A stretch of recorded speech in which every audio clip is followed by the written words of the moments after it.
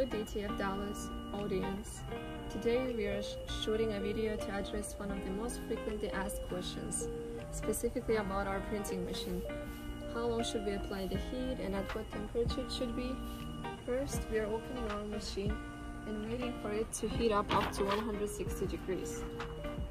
So once we turn on our machine, we are waiting for it to heat up to 160 degrees Celsius, which is about 320 Fahrenheit, and then we're gonna press our design for 10 seconds like this.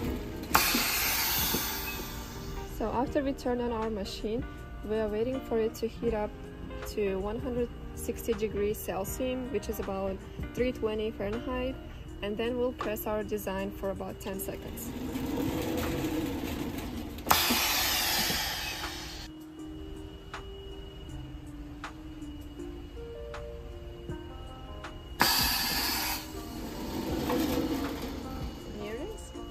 You can peel it when it's cold or hot, both will work, whichever you prefer.